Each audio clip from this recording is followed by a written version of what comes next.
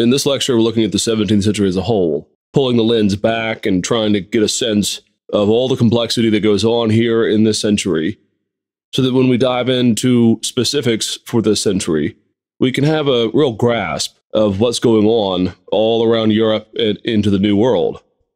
And really the reason for this lecture is because too often we tend to compartmentalize things that need to be kept together. We have maybe a sweep of the history in our mind, how we go from one generation of things to the next. We also have another compartment in our mind at times as to great names, great figures, great movements, but we don't always put these together. In my case, the first time I realized this was when I was a new student to the subject of history. I had in my mind two separate categories of the Reformation and the Renaissance. This was how I was taught it. When we were discussing the Renaissance, it was art, Michelangelo, Da Vinci, Donatello, and so on. And it was this wonderful flowering of the arts and of letters. In another space in my mind, you might say, I had the Reformation, Luther, Calvin, and others. And then one day I sat down and I started to sketch out a timeline of all the things that are happening in and around the Reformation. And it was, frankly, eye-opening to realize that Michelangelo in particular, just to take one case, actually lived and painted well beyond the Reformation, which means that he was there painting and sculpting and doing all these things while Luther was up in Germany founding a Reformation movement. And just taking that as a microcosm of the problem here, when we look at the 17th century, we don't always appreciate the fact that there is so much upheaval, so much change, both in terms of culture and politics and the landscape of the world, but also in terms of the intellectual world, biblical studies, and theology.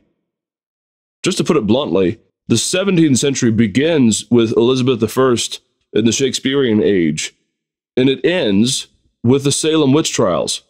Elizabeth dies in 1603, and the Salem witch trials are in the 1690s.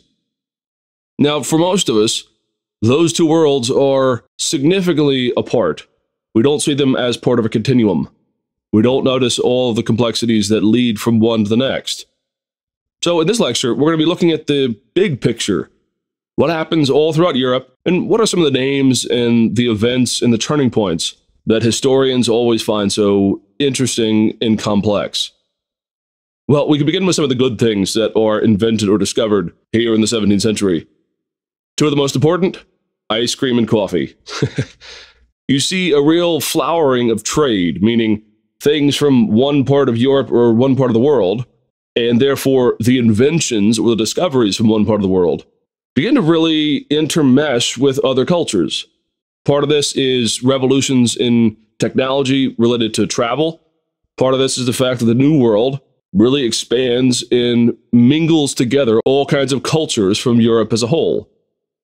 I mean, if you just think about the eastern coast, the colonies, and then you think about the countries that land there, thereby putting culture after culture side by side, you begin to get a sense of this.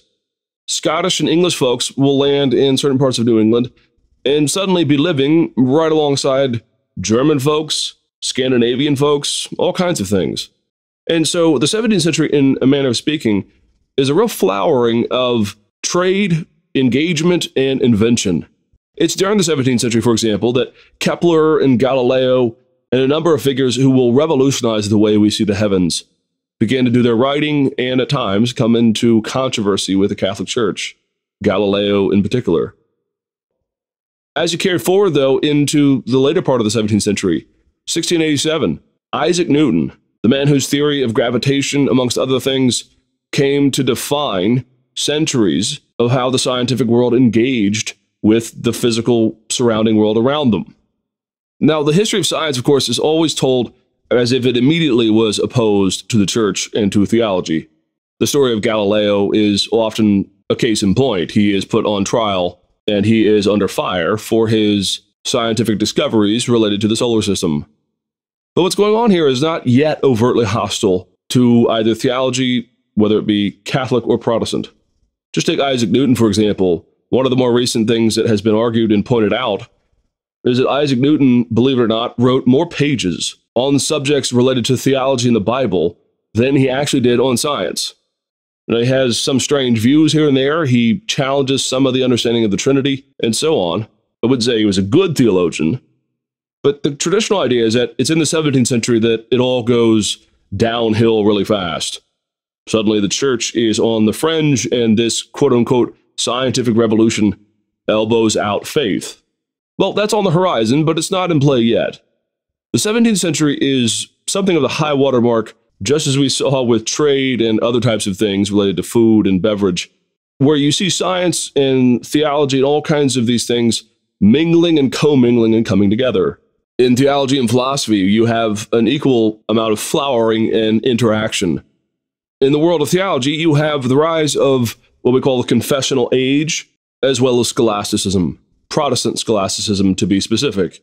The confessional age is an age in which just about every denomination at some point, or every branch of the Protestant faith, is beginning to really come down and to crystallize its confessional views on things. So in the Reformed world, you see things like the Synod of Dort, which fought against Arminianism, and we're going to look at that in greater detail later. You also see the rise of the Westminster Confession during the English Civil War, by far the most extensive and elaborate confession from the Reformed world. But there are others. All of this is shaped, though, by a real heady mixture of scholasticism with Protestant theology. Now, we said when we were looking at Luther that not everyone who is scholastic is by default theologically suspect. Scholasticism is more of a method. It's more like a robust version of systematic theology. Well, this begins to really flower here. Now, a lot of the names that are associated with either Lutheran scholasticism or Reformed scholasticism, etc., are not names that we know a great deal of. But one of the things that begins to happen to Protestant theology is it begins to move from a more humanist base of education to, again, this scholastic base. There has been a lot of fighting and infighting, depending on the denomination or the historian involved, as to whether or not this is a good thing or a bad thing. So take the one issue we've looked at once or twice, the dreaded question of Calvin and Calvinism. Well, as scholasticism unfolds and as it begins to develop, you see Reformed folks discussing things in a new way and with a new depth and with a new focus on clarity and scholastic rigor, to a point that Calvin as a humanist is not always willing to go. Now, the question is always, okay, different methodology, it's going to feel different, it's going to sound different, but is it different theology? And we're going to look at some of this as we go through. So the Synod of Dort discussing something that we would later call limited atonement. Well, Calvin himself doesn't really discuss this, or if he even mentions something anywhere close to this idea, he is unwilling to discuss it. He, being a humanist, is more linguistic, historical, grammatical. Scholastics, though, will delve a bit deeper into certain theological areas. In the realm of philosophy, you do see a tussle, a back and forth, between those who are attempting to ground Christian philosophy on a firm base, and those who strike out for new ground. In the country of France, you have the person of Descartes. Descartes was the man who argued, "I think, therefore I am," which is one of the more overwrought and underappreciated slogans in all of the history of philosophy. Descartes essentially wants to find a grounding or a rationale for confidence in our ability to rationalize or reason our way to certain topics.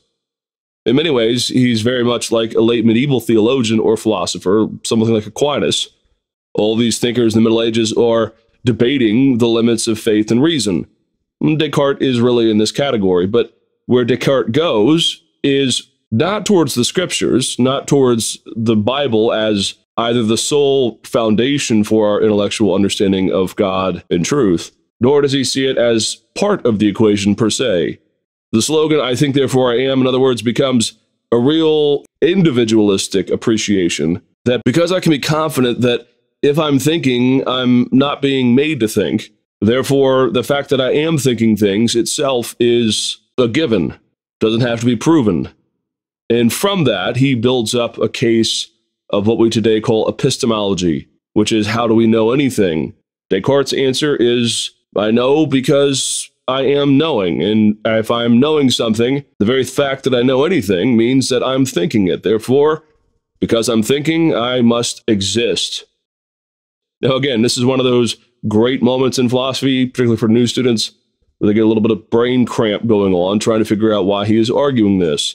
And we're not going to go into this now, but what we're seeing happen here is a development within the areas of philosophy that are going to begin moving step by step towards Enlightenment philosophy, increasingly away from traditional foundations of the church or the Bible, and increasingly in favor of rational thought and philosophy as the foundation of where they're going. Okay, so that's philosophy and theology. What about the arts? What about music? What about discoveries? What about all these wonderful things? Well, the 17th century is the age that we call the Baroque period. And Baroque, if you want a simple definition, it's just a form of the arts that is elaborate or exaggerated.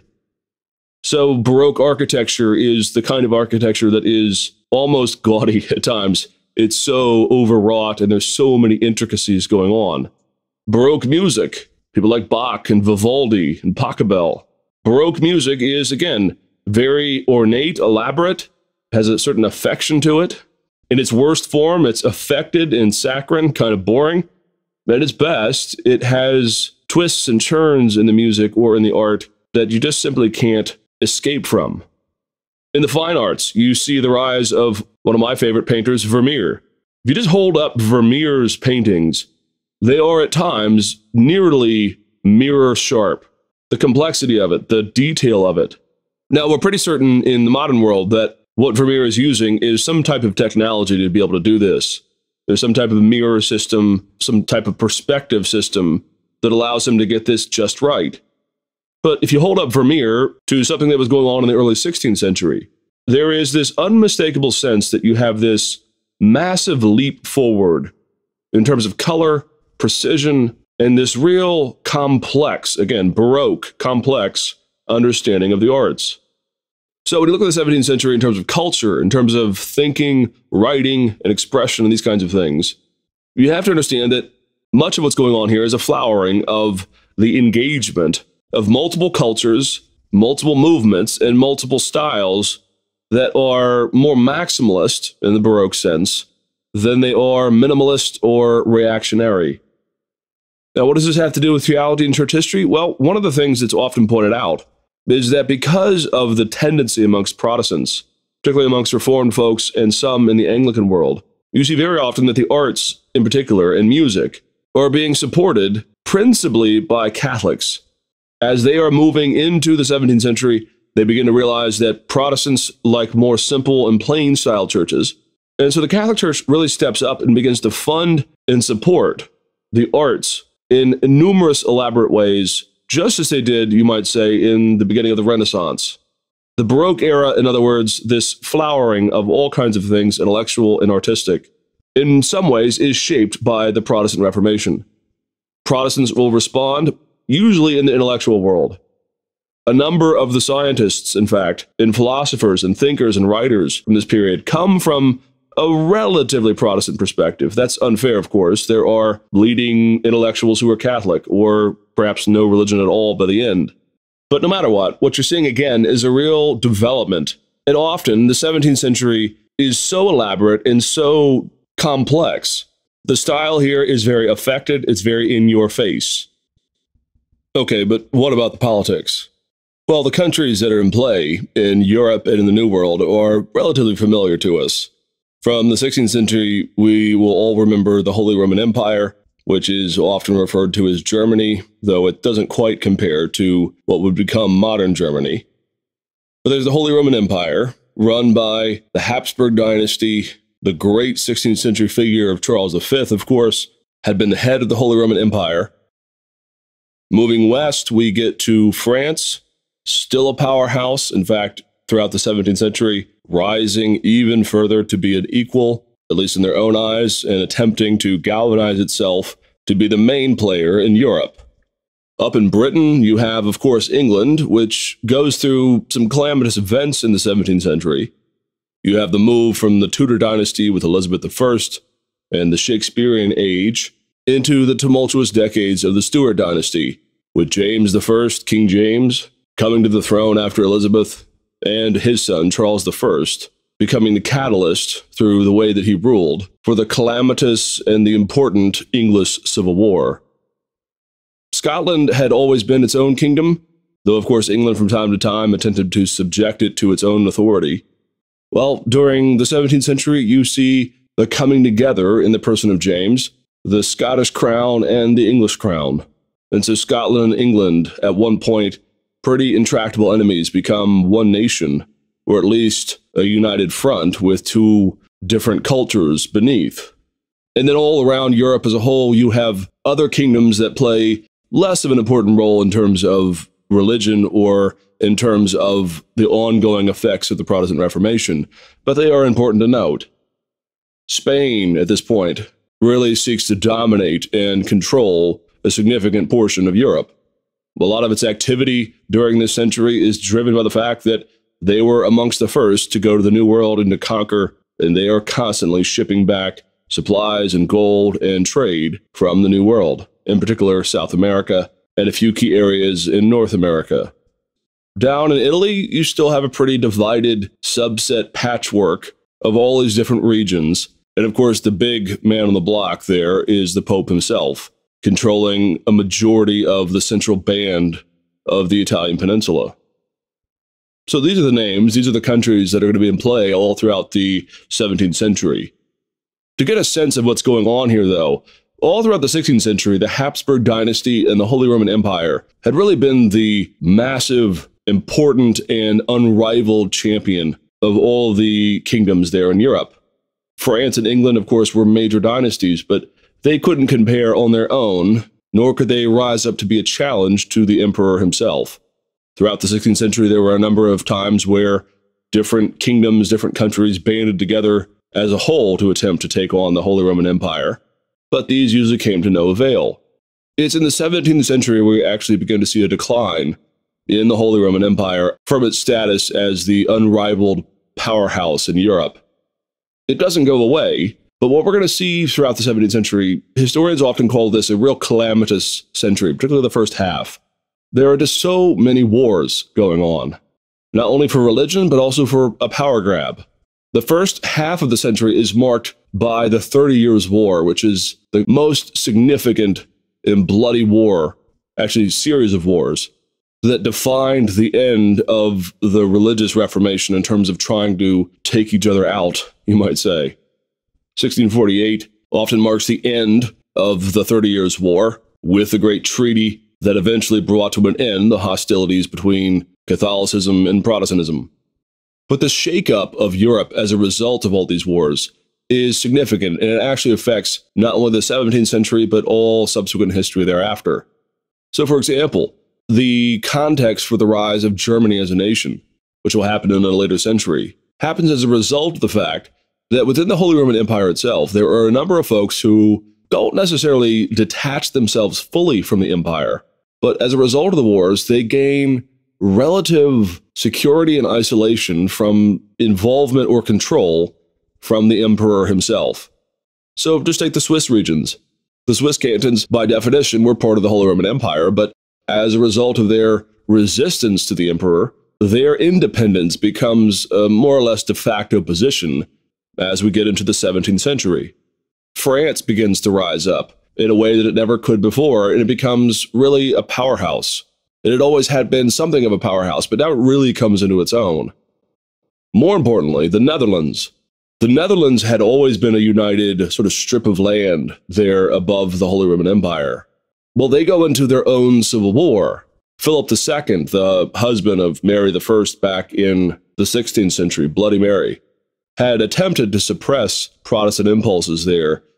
As the decades wore on, it turned into an outright civil war.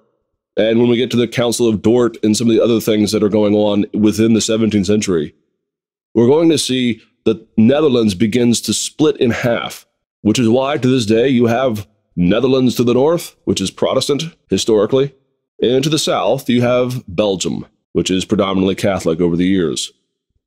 This split allows the northern part of the Netherlands, which retains the name of the Netherlands, to really foster a golden age. In fact, people often marvel at how fast the Netherlands being such a small plot of land in the context of the wider space of Europe, is able to become, in some ways, the epicenter economically for all of Europe. It's a golden age there in terms of the arts. I've already mentioned Vermeer and other painters and artists and things there in the Netherlands.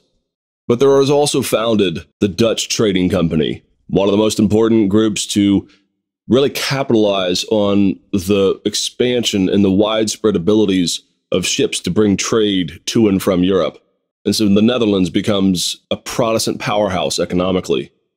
And lastly, when we turn our attention to England itself, we've already mentioned England in the Civil War, but England in particular starts to become involved and interested in the New World.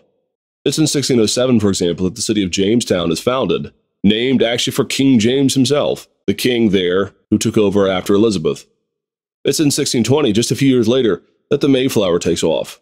And what's happening here is there's all kinds of fights and tussles within England and within the Anglican Church that are from the context of the English Civil War, but that give us so much of the world that we have some knowledge of and some experience of. It's in this century where the King of England begins to crack down on those who are not conforming to the English Church. And so men like John Bunyan get thrown into prison because they feel the need to meet and have their own church and not be part of the English Church. You see John Milton writing Paradise Lost. John Owens, one of the most important theologians of the entirety of the 17th century, is writing here in the midst of all this chaos of the English Civil War and the fight back and forth as to what it means to be Anglican. And so the Puritan movement really gets going here in the 17th century. And as a result, as it transitions over to the New World, you have founded a transplant of this Puritan ethos flowing out of the 16th century into the 17th century that begins to shape the context theologically and in terms of church life for what will become the American colonies. So in the end, the 17th century, if you want just a real simple definition of what happens here, it's a time of upheaval, change, and renewal, both in the arts and in the political arena, as well as in the church. And so as we go through the lectures about the 17th century, always keep in mind that where you see these hot-blooded fights back and forth between groups that today might very well get along or just agree to disagree, keep in mind that this is the first sort of spasm of groups of people saying that they don't want to be part of the wider society, that they want to voluntarily separate themselves, whether it's in the church life or at times politically. Different nations saying, we don't want to be a part of this collective empire or something like this. The upheaval, in other words, the change, the rapid change, as well as the wars in the 17th century, meaning that this is one of the more important centuries for transitioning Europe and the New World out of the late medieval and early modern period and increasingly towards the modern world.